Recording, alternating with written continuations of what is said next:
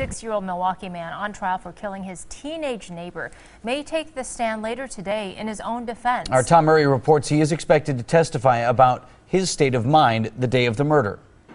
The defense is expected to start presenting its side this morning. They concede this white senior citizen shot his black teenage neighbor, but they will argue the 76-year-old man did not mean to kill the boy.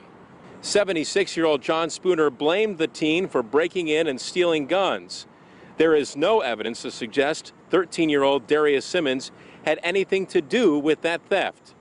Jurors saw incredible video captured by Spooner's own home surveillance system.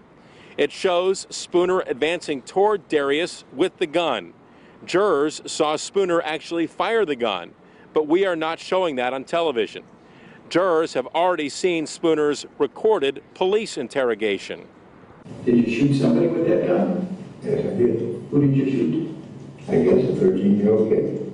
If Spooner is found guilty by this jury, a second phase of the trial begins immediately with the same jury.